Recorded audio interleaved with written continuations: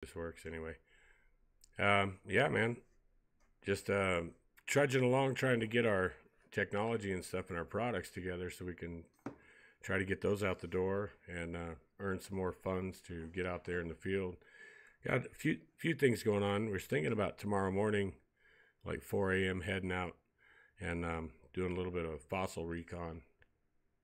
Yeah, it's a Triassic bed that we know are some teeth, and so actually it's a really cool controversial spot because I got a phytosaur skull out of there that had the arteries and the blood vessels and everything. Still had the color, and we got the soft glands.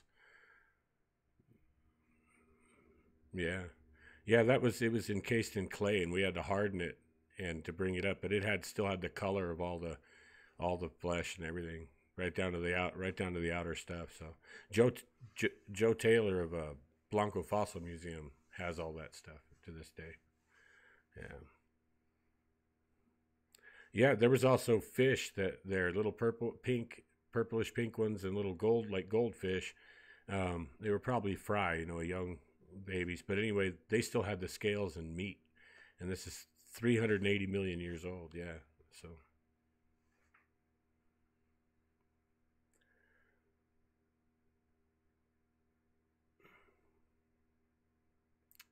it's just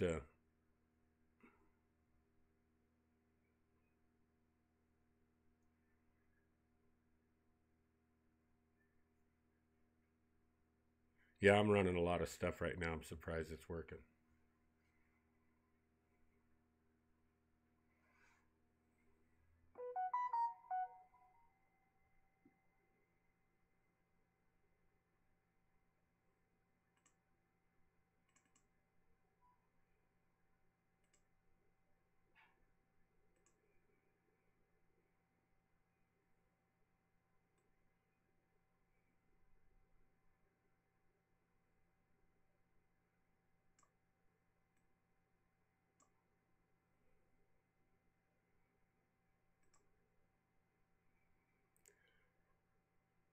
Well, I was just relating to Jack. I might be going out on a little fossil recon here the next few days, and it was to an area where we had recovered.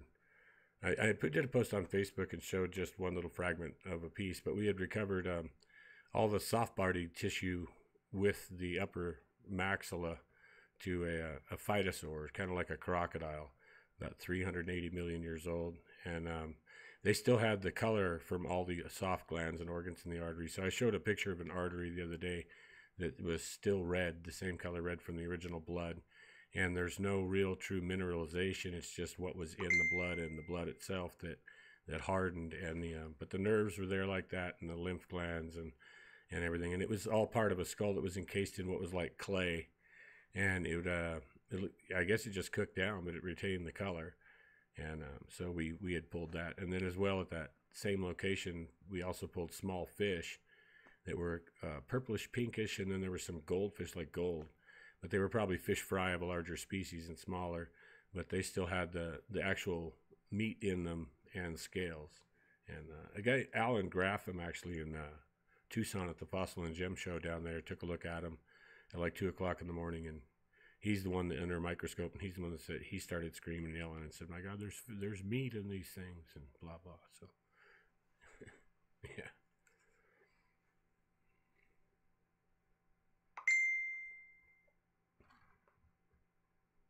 I thought about doing it. Yeah, we were. I got to go get dropped off, and it's quite a ways in, so it's got to be a pretty early deal. So it'll either be tomorrow or it'll be early next week. Yeah.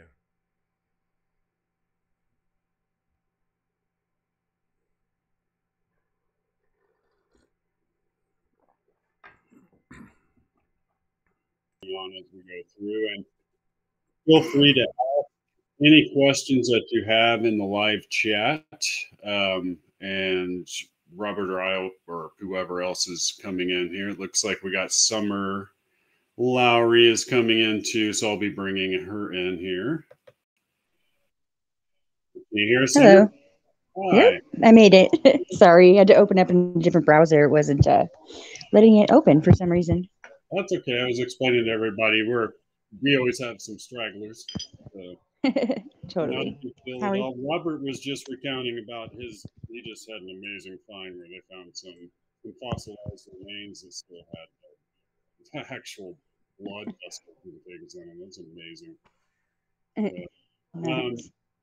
but each of us have something kind of different we want to probably talk about, and I was explaining to everybody kind of what the forum is on the C4C podcast. So we just kind of go in a circle, and each researcher, investigator usually has something that they're into for that week, and something's been going on, or they've been researching this or that. And we sort of just go around in a circle and talk about what's new and what's interesting in the cryptid world. So we're going to open up with Robert and see what he's planning on some expeditions, I believe.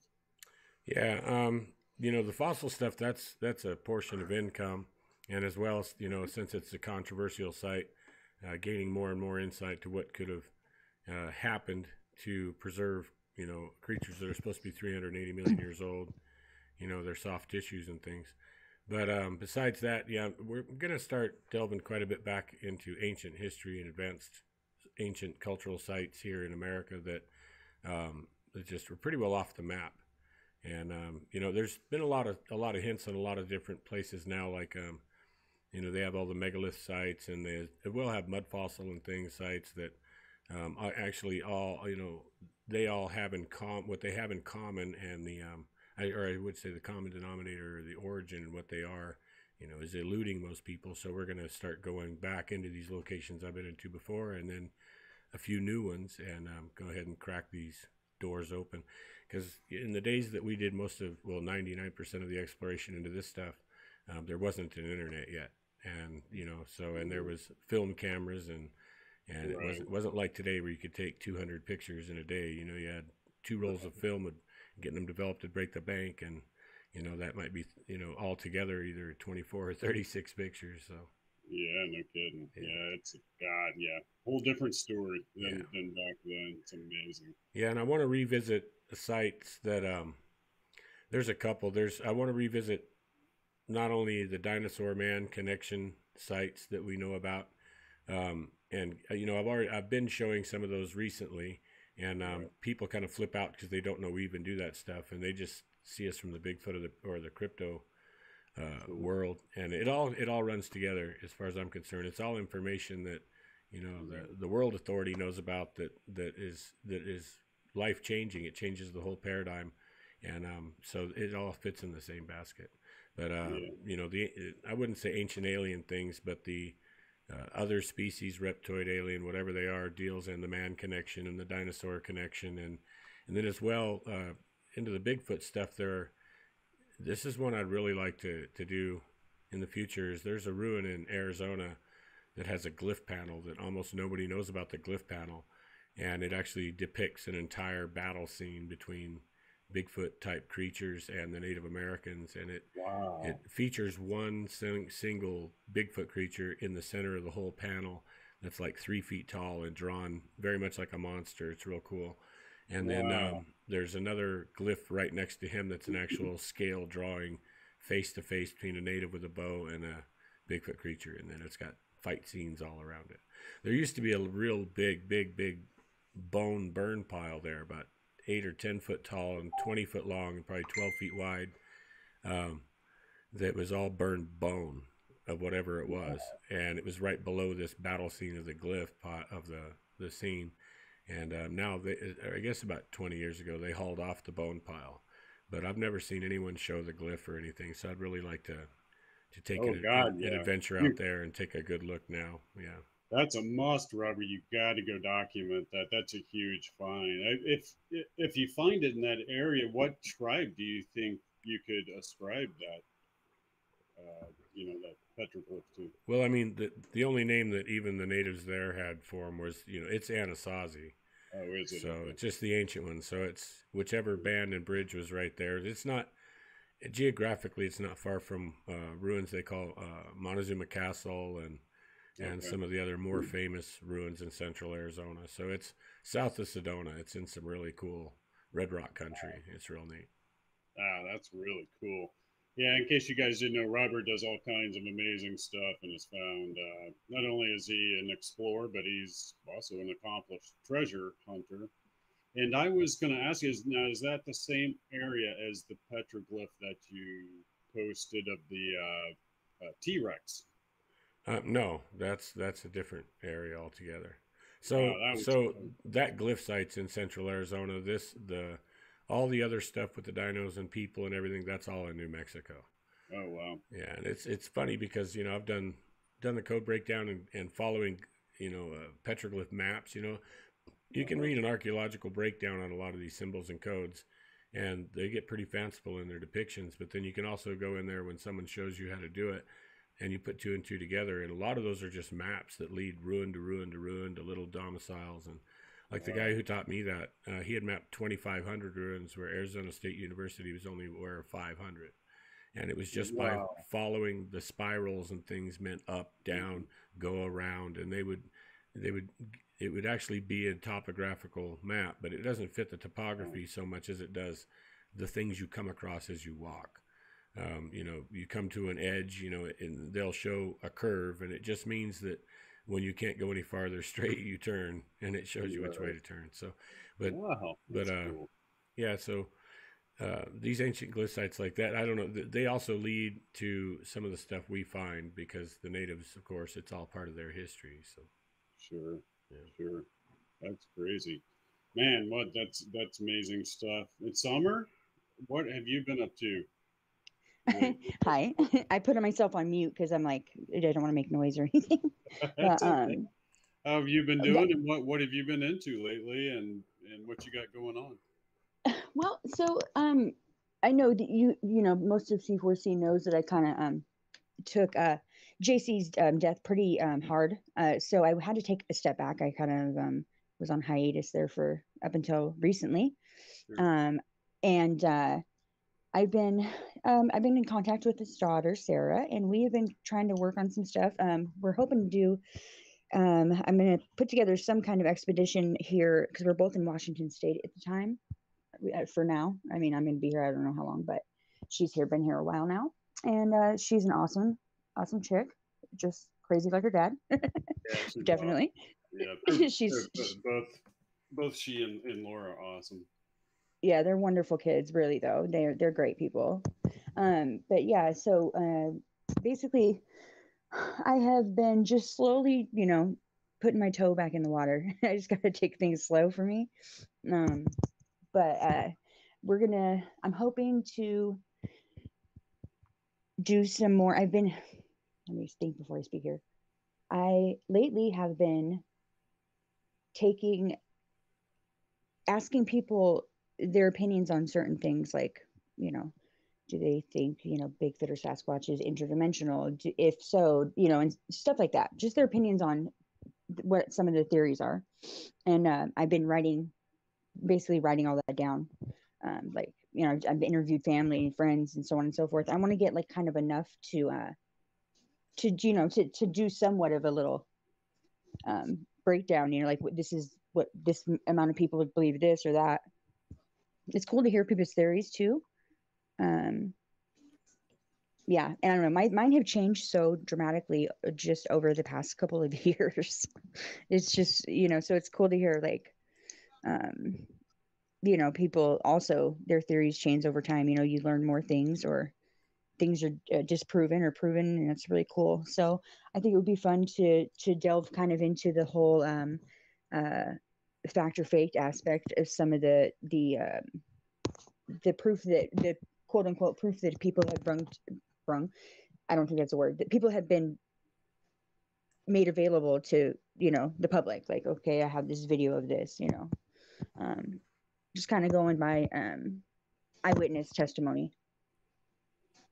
Yeah, that would be an interesting thing to do. We had a really good question pop up, and I believe that's directed at Robert, since he's kind of the petroglyph expert.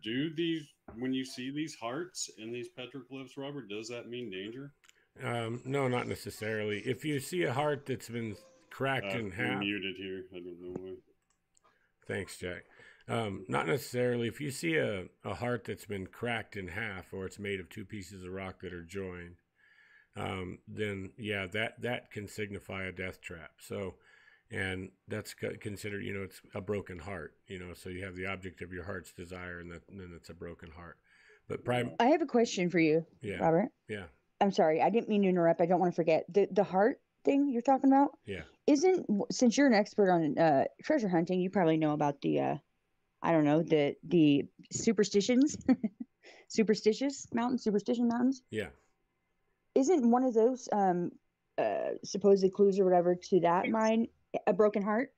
Well, Or am I thinking? no, it's a heart that goes into a map, and it also does have death trap symbology to that as well. So it's a stone heart that fits inside of a stone map that are called the Peralta tablets. That's what I'm talking about. Yeah, Sorry, guys, I'm so out of the loop right now. No, you're good. They're associated with the superstitions, and that's what everyone thinks they go, but they're not. They go to a different site entirely. And yeah, we with the help of my archaeologist who did 90% of the field work and the alignment mapping and stuff, we actually discovered the site that they go to. But we didn't use the tablets to get there. We had broke this site and then learned about some of the detailed information with the tablets and realized that's what we had found.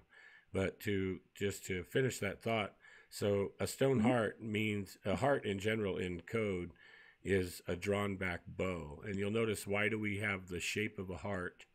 Okay, and it actually fits an ancient template as well. So it's the rendition, or that it's almost a metaphor. But so our heart's desire when we're hunting a kill or going after something is a heart shot.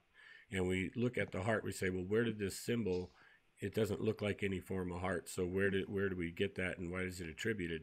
And that's because of the hunting with a bow. So if you take a recurve bow and you draw it back, it makes a heart.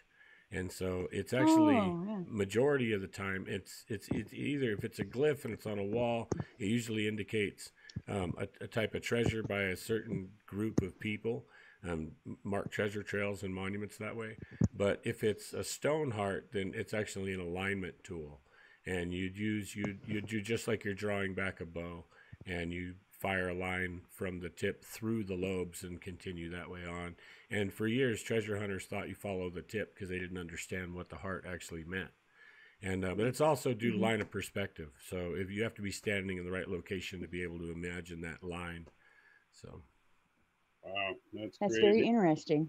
Yeah, and we have Ron Shaw has joined us. Can you hear me, Ron? All right. Now, Ron, I don't know, most people may not know, but JC was working with Ron up on his property. He's had some pretty profound dog-man interaction. And JC brought his son up there, John, even, and they did some interesting work. So there's Mark Para calling, so he must be having some kind of problem. But Ron, what have you been up to? And have you had any more activity, like, in the last however long? I've got a wad, so I've been working right now, driving, making money, getting house and bills paid. So, yeah, but Allura and Crow and the Warden are still running the boot, running around and causing mayhem. That's what they do. So, but no, my neighbor's gotten a lot of troubles going on over there. So we'll just leave it at that. How's it going there? It's been going good. So you've got 3 critters basically then, and what are their names so everybody knows? Crow, Allura, and Sergeant, or Warden, or whoever want. Everybody's got a different name for the big brown one. Right. Yeah. So that's great. Well, I'm glad that you joined us and can be telling us about ongoing, stuff in Minnesota there as well. Yeah, far north, southern Canada. Yeah, you're way up there. So, I gotta answer Mark here and see what he's doing. I will bow out while you guys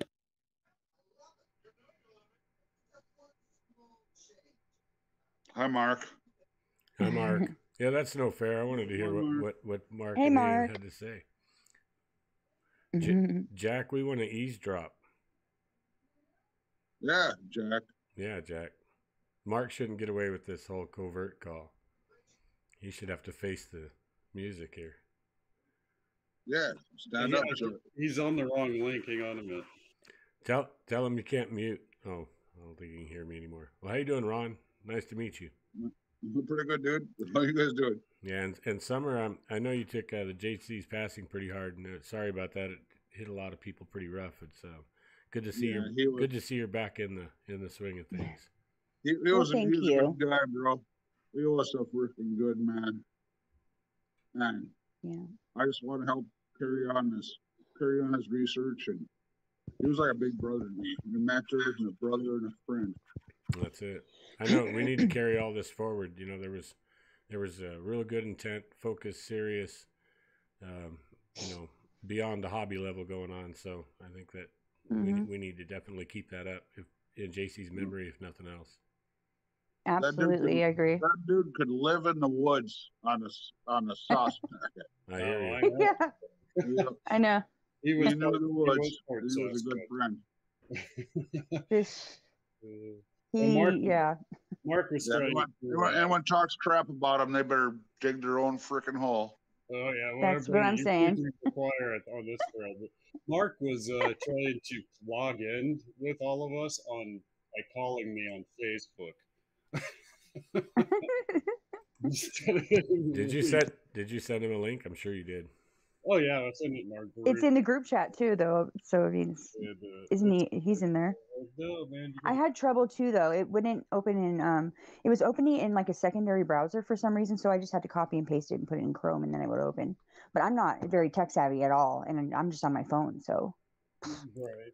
Well, we're actually simulcasting this over on the KX channel too. So. Cool. Oh, okay, cool. Yeah. Is my sound okay? I mean, I'm using a. Oh, good. Good. Because before when I would do radio shows and stuff, I didn't have like the proper mic, and oh my gosh, just looking back and listening to some of it, I'm just like horrified. Like I can't believe. No, the volume's great. You're good. Okay. Well, I've been, for some reason, well, I know what reason, but this past week, I saw some video footage, and it was taken by a gentleman who was a really, really long way from the subject that he was filming. And I say gentleman, I don't know if it was a man or a woman who took this video. It was very, very interesting. And so from some of this equipment they have now, you can just zoom in. Like, it's just amazing, like a crater on the moon. Well, this person who took this video zoomed all the way up into this mountainous area that is off of their, outdoor porch or whatever, up to a point. And on this point, you see this gigantic bipedal creature standing there. And it's obvious that it's a Bigfoot. There's no way that thing was a human. If you see the video, you know what I mean. You can probably still find it out there somewhere. If I can find it, I'll post it. And then all of a sudden, this thing, while they're focusing in on it, it reaches up into the tree and pulls itself up into the tree and is just, seems to be gone like that.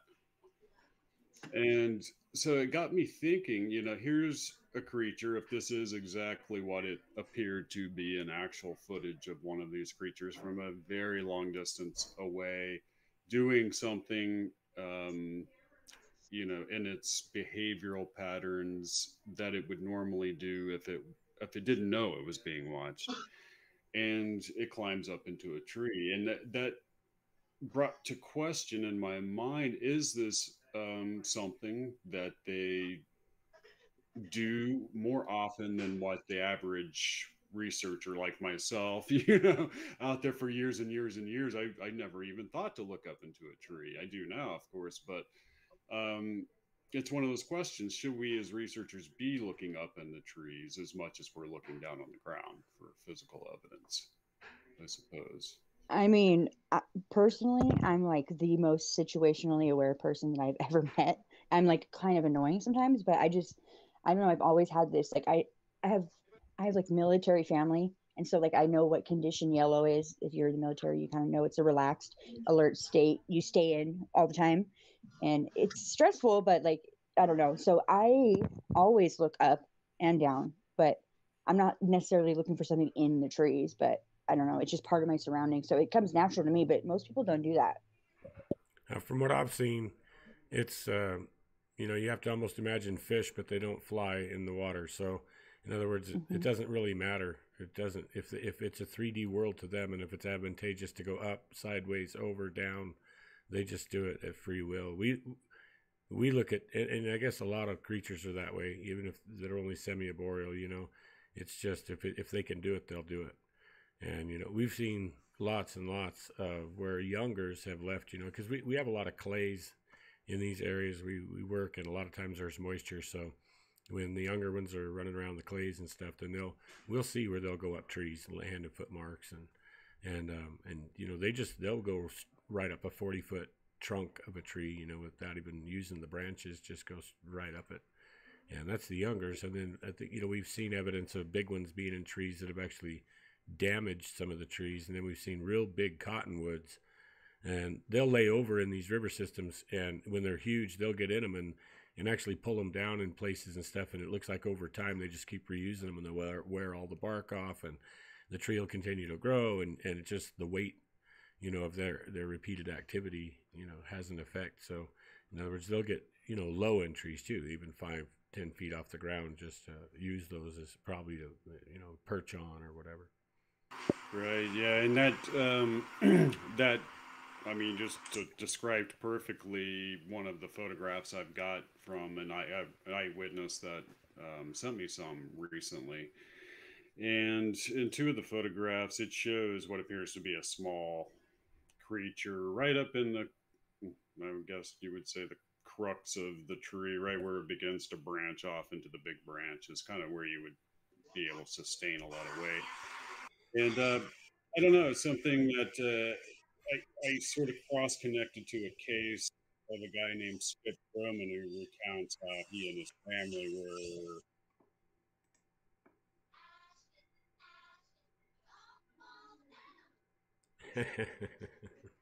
That's good shit. We lost you, Jack.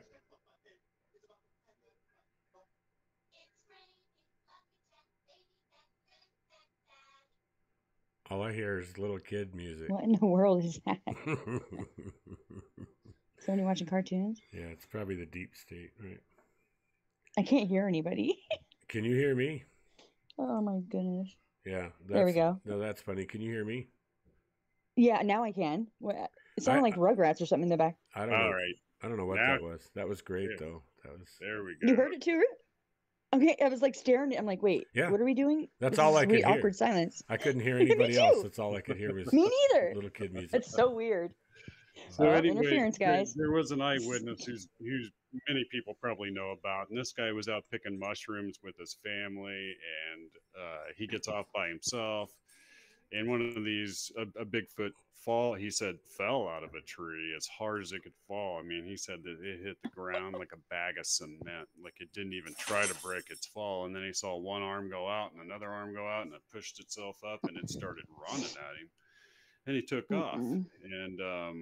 And so it was one of those incidents where I'm thinking, oh my God, so here's one in a tree, and I just saw one in a video go up in a tree, and this eyewitness just sent me one of a picture kind of in the crux of the tree. And I'm wondering if from now on I'm going to be like this when I'm out in the field, tripping over stuff on the ground. Well, I've seen in snow where the only way they could have done what they did was to go arboreal. I mean, I've seen it too. So that's no tracks on the ground whatsoever. Right. Yeah. Well, it tracks for a couple of 100 feet, and then and then all of a sudden they just go to near a tree, and that's it. They're gone. So, but I mean, a big one. If you can imagine what a big monkey could do, and then amp that up just a little bit, it's not just arm. Yeah. It's not just arm reach with them. It's physical. What the tree will tolerate, because they could leap off a tree and leap sideways like it's no big deal, but will the tree handle it? So, but I mean, you see pine trees get hit by a car 6, or 3 feet off the ground. They take a car impact, and just fold the car around the tree.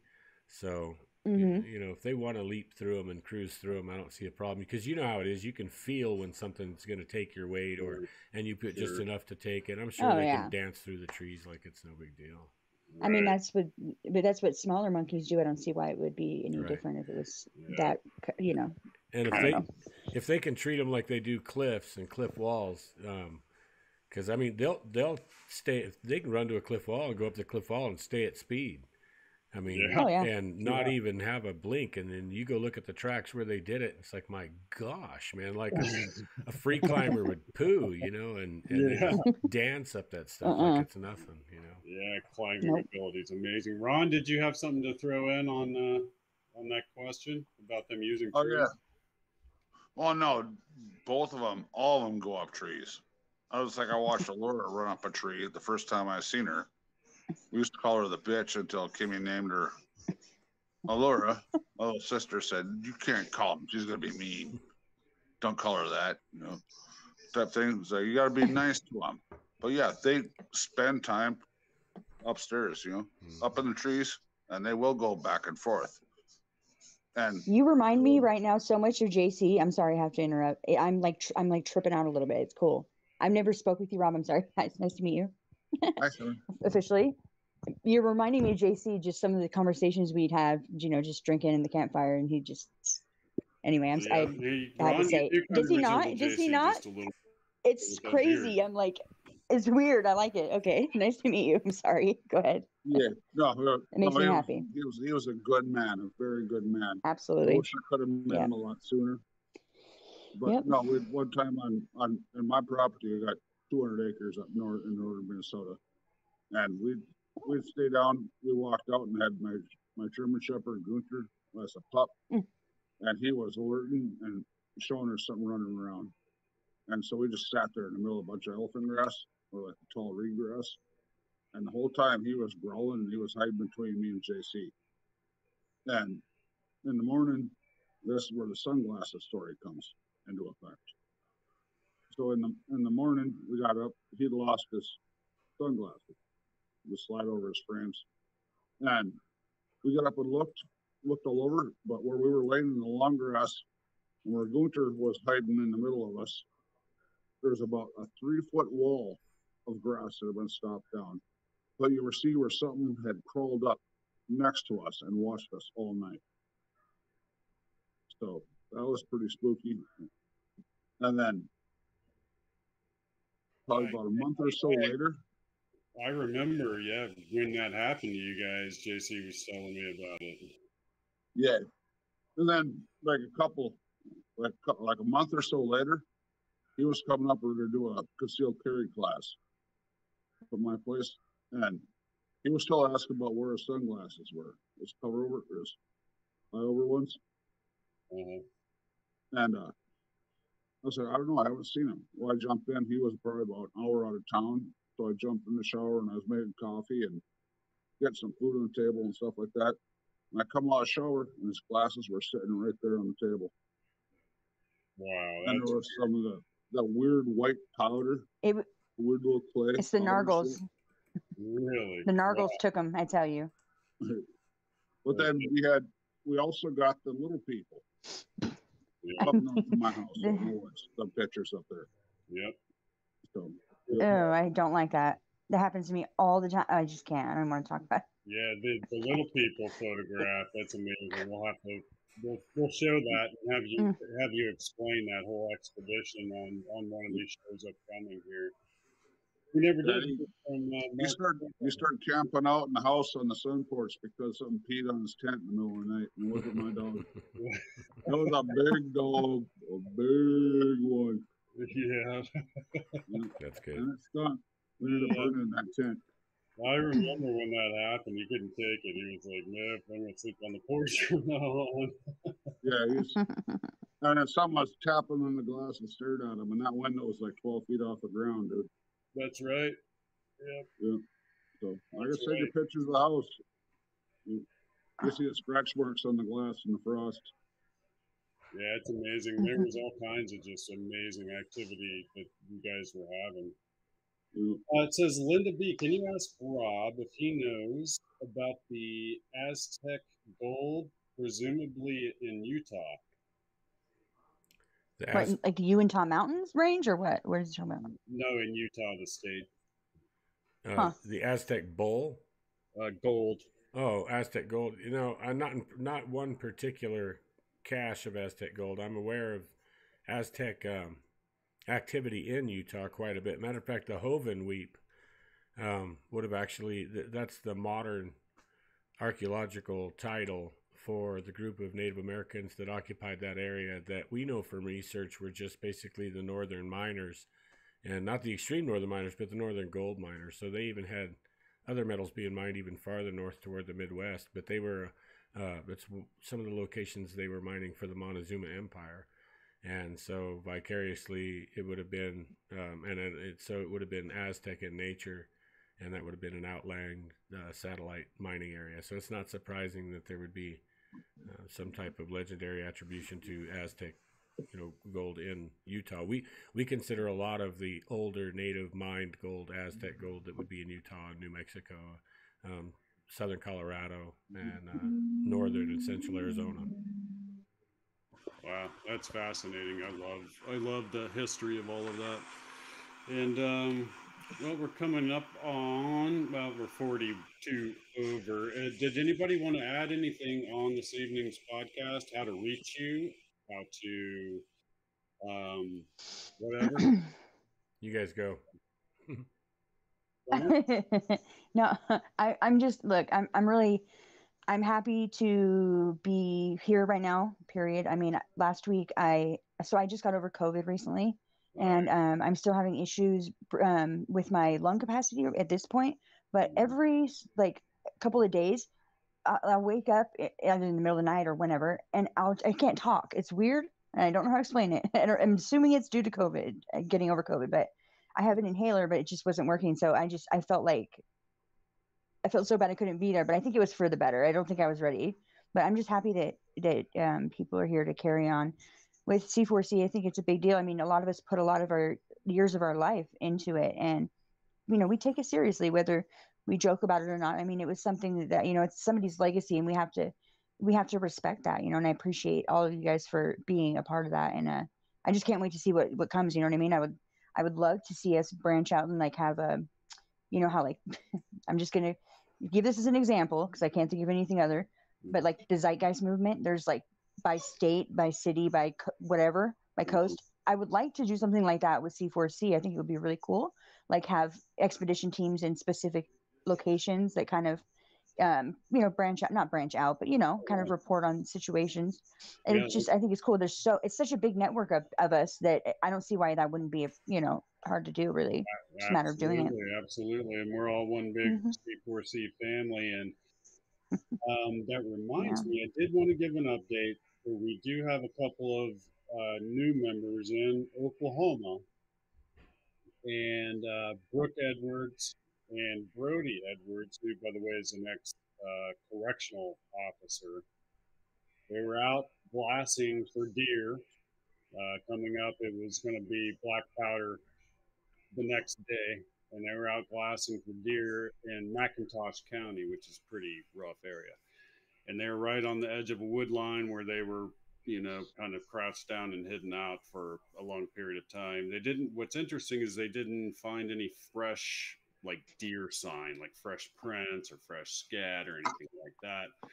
But this wood line's right in front of a big clear cut area. And as they popped up to exit the area because they thought it wouldn't be any good for deer hunting, they got a big scream come across the clear cut from the other wood line.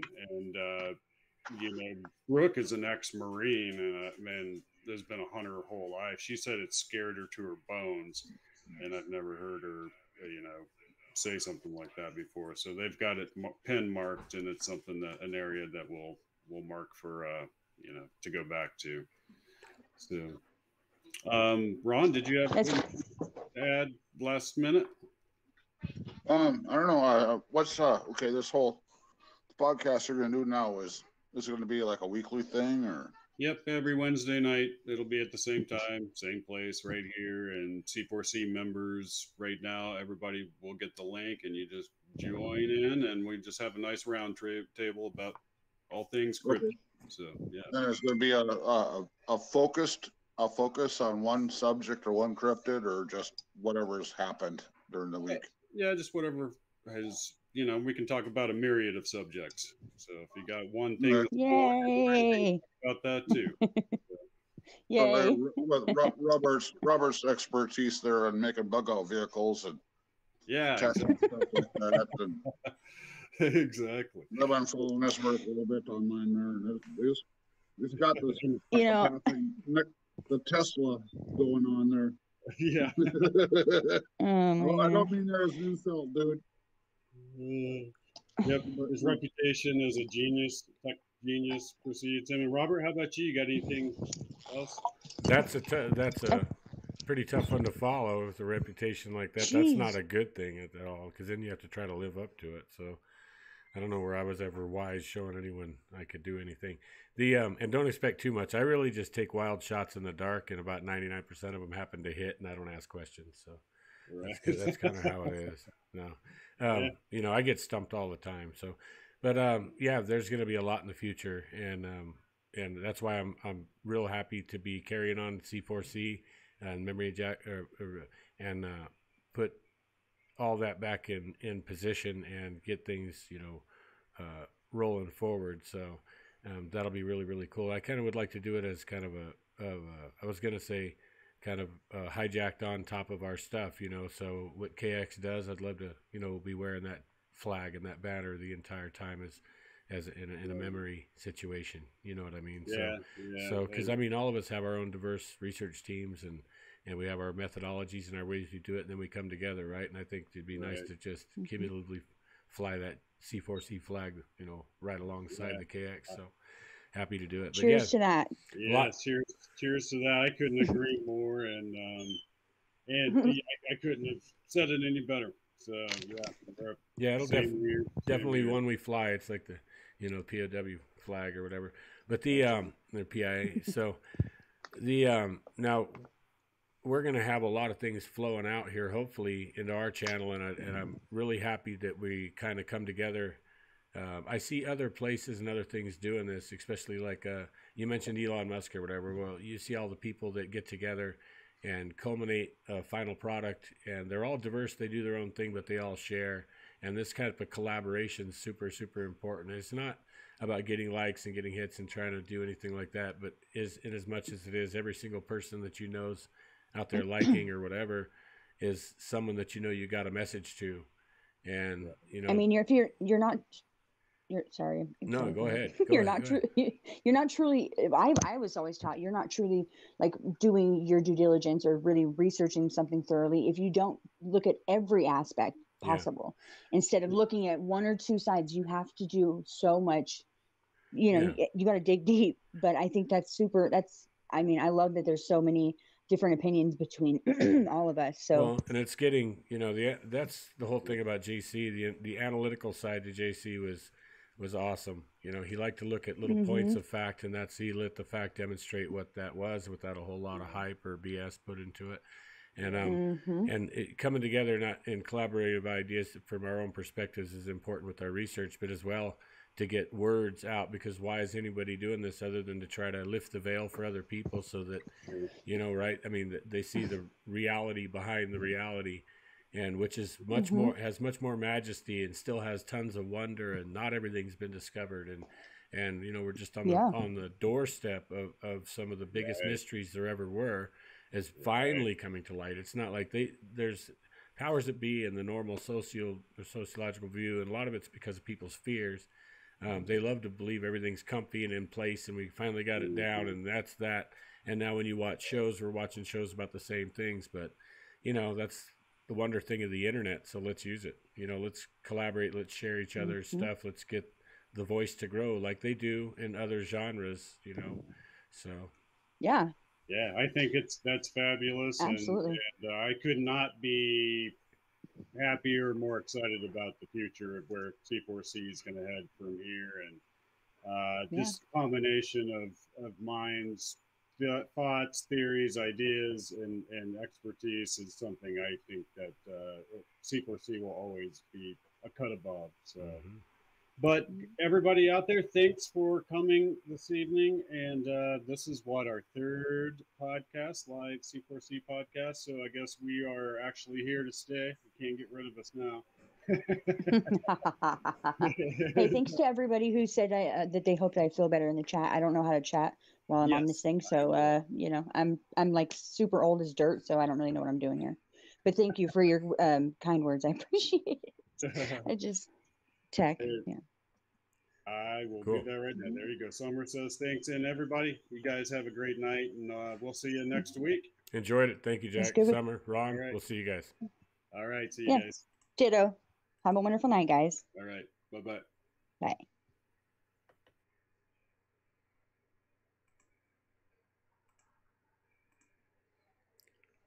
Okay, my viewers can still hear me, I'm sure. So let me check out the stream over here and see how that went. I hope everything was flying.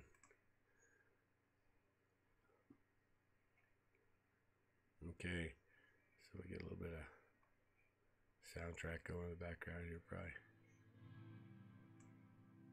Okay, so how was that, everybody? You guys jam on that? It's off on my end now. I know you probably, the lag I'm watching on the screen hasn't even made it to you guys yet. Let's see if my camera will fire back up. Kind of doubt it.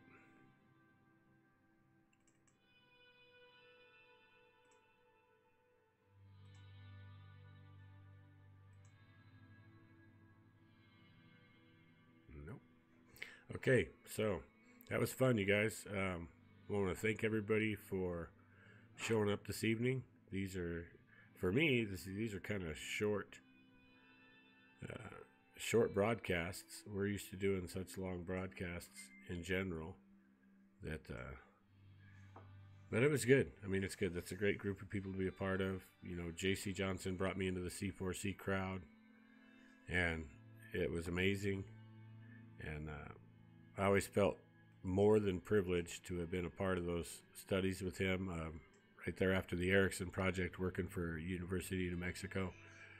And that'll always be a real proud memories for me, and that'll be kind of cool to carry that forth with Jack there and everybody from C4C and the Paranormal Intelligence Agency and KX kind of hopping on the same bandwagon.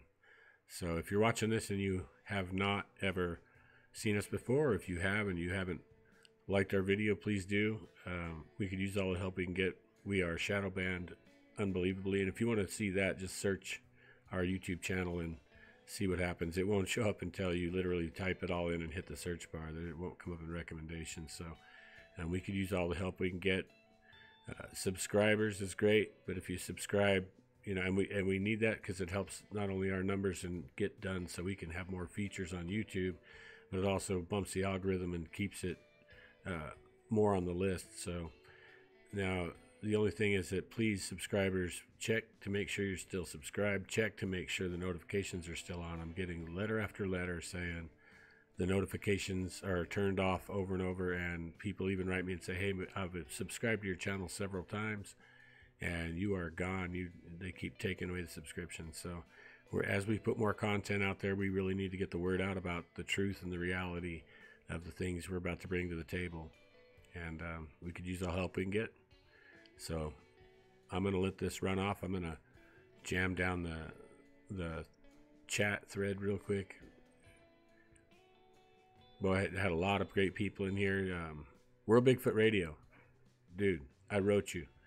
I'm ready to do your deal. So when I had some pre-existing arranged engagements before we ever went to Michigan, and then after we got back, we happened to be in the middle of a move and it wasn't set up, and then we got that sickness, and then we had to heal from that and get everything together. And so now I'm back around, and I'm just doing them in line of what I had backed up. And you're next in line, buddy, so hit me up. We wrote you the other day email. I don't know if you got it or not, but yeah, just let me know and we'll get that set up. And then I've still got to do Lost Cryptids Conservancy. I got to do She Squatchers. I think, well, there's a couple more. So, but it was good to be here tonight. Don't want to take everybody's time. Thanks for showing up. And we're going to rock and roll out of here. Thank you.